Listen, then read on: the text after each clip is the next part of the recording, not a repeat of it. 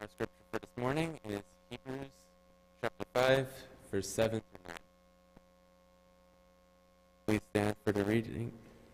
Please stand for the reading of the word. Again, Hebrews chapter 5, verse 7 through 9. Who, in the days of his flesh, when he had offered up prayers and supplications, with vehement cries and tears to him who was able to save him from death, and was heard because of his godly fear. Though he was a son, yet he learned obedience by the things which he suffered, and having been perfected, he became the author of eternal salvation to all who obey him. May God bless this reading. You may be seated.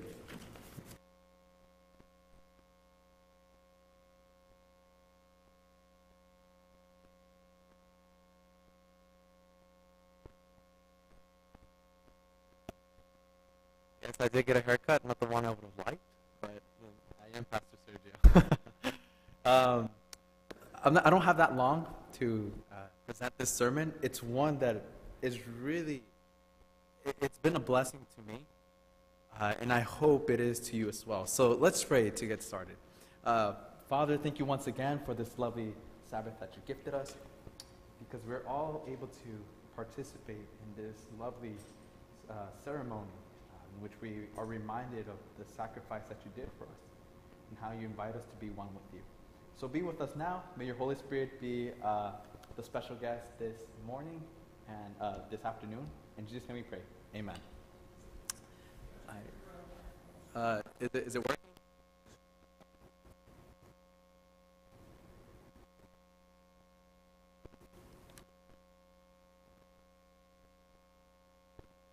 Hello? Hello?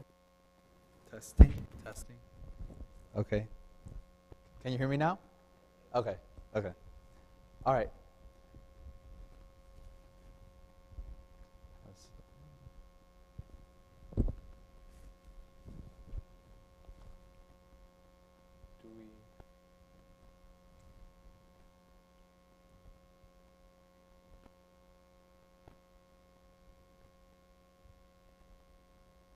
Okay, so today's sermon title, I decided to title it "Learning to Be a Man." I think maybe a better title would have been "Learning to Be a Human." I think a lot of us, when we see this, we think of ourselves, especially the men of the house. But I'm not going to be talking about us. I'm going to be talking about God here. When we celebrate this, when we take part of this, what is this reminding us of? What does the wine remind us of? The blood of Jesus. Now, what does the bread remind us of? His body, the flesh.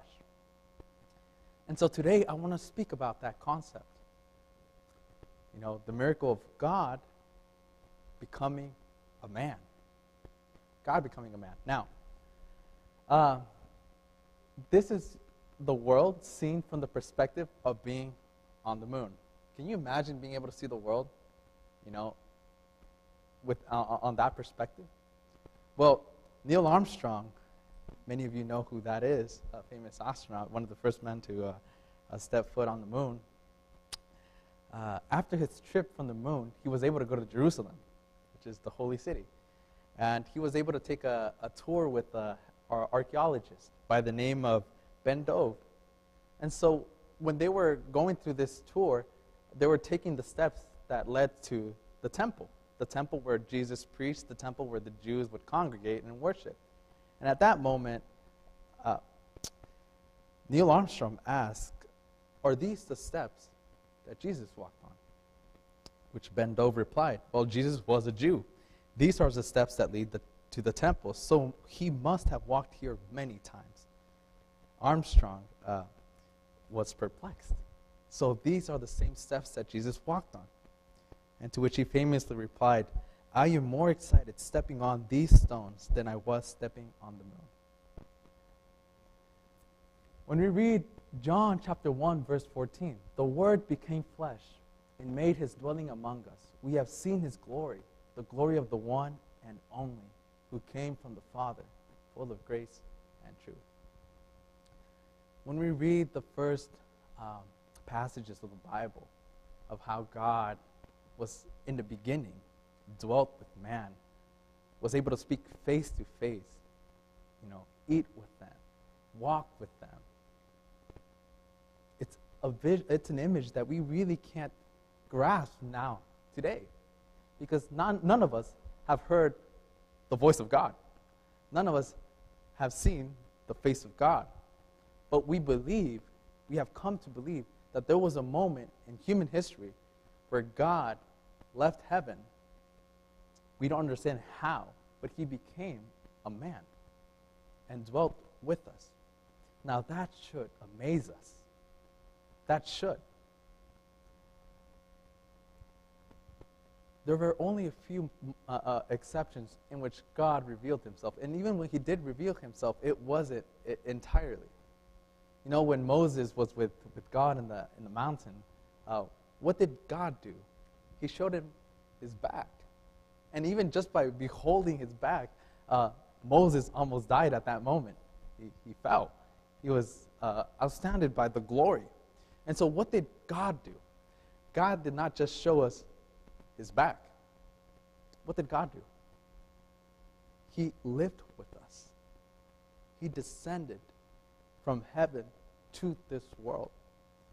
So we have been witnesses of even further glory than Moses was when he was here on earth. Hebrews 5:7. This is an image. I don't have a lot of time, but Hebrews 5:7. This is something we have to really understand and grasp, because when we talk about God's incarnation, sometimes it's become too familiar. It's become too common. It's something that stops amazing us. It's something that we stop thinking about. But it should, because God is our creator. God is our Father. God is omnipotent. God is omniscient. God is omnipresent. Hebrews 5:7 portrays a different God than what we read in the Old Testament. It does. It kind of seems like it's showing us a different God, totally different people. Why?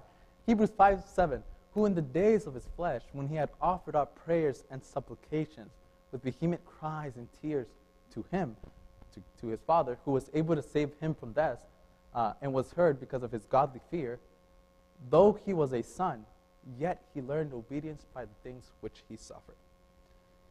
And this is where I want to enter back to the title of the sermon. We believe that God is omniscient, right? God is all-knowing. We do believe that, right? And this might be a little difficult for us to understand, because we always have this picture of God knowing everything. Theoretically, God knew what it was to be a man. He knows the past, the future. Theoretically, he knows what it is to be a man. Yet, God lacked something, the experiential knowledge. And so, God puts himself in a position where he has to learn what it is to be a human. We read that right there. Though he was a son, yet he learned obedience. And so, when we think of the God in the Old Testament that descended with thunder, rumbling in the mountains, his voice, shake the earth.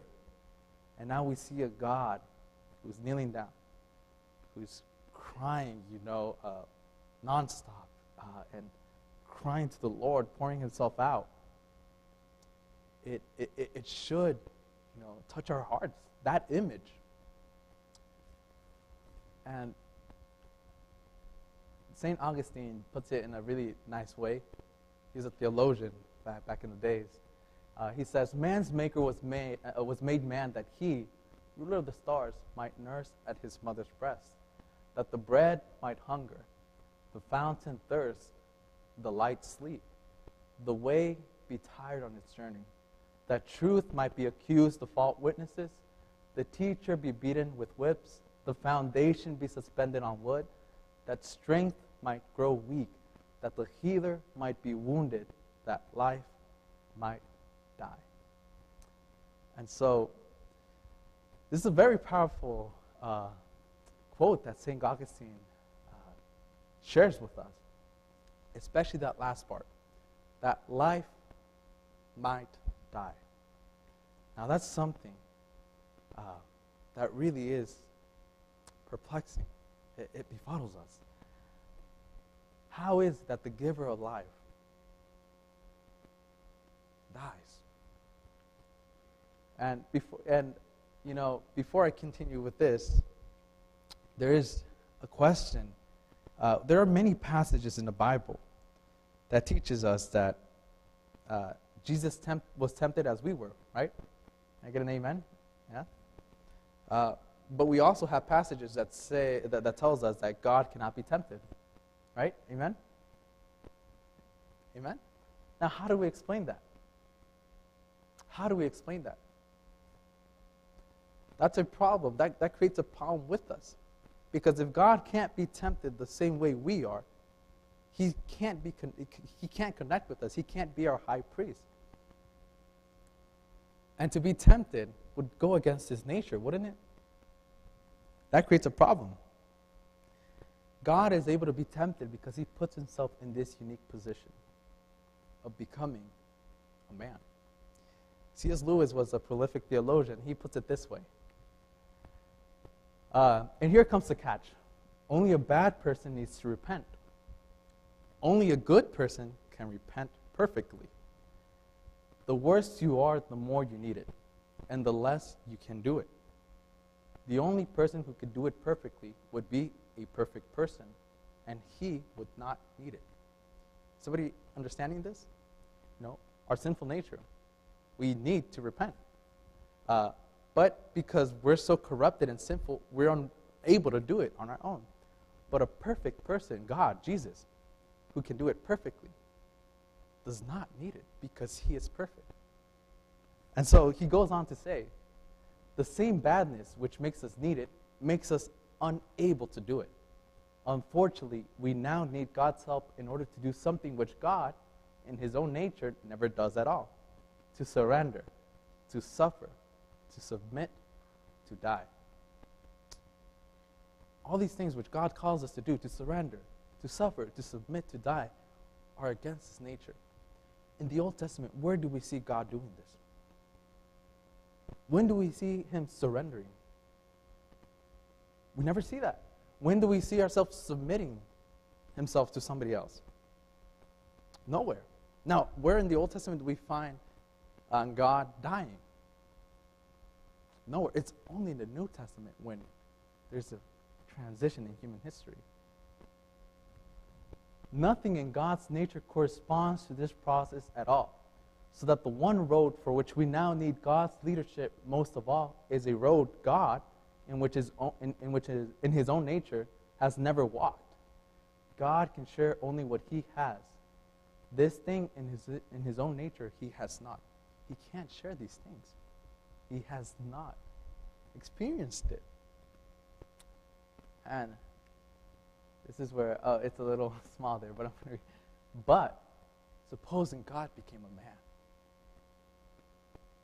When I was reading this is just, I was like, no, He did not. He brought us to this crescendo in this quote. But supposing God became a man. Suppose our human nature, which can suffer and die, was amalgamated with God's nature in one person. Then that person could help us. He could surrender His will and suffer and die because He was a man. And He could do it perfectly because He was God. Amen? Jesus did the impossible. And now, through the Holy Spirit, we can become one with God.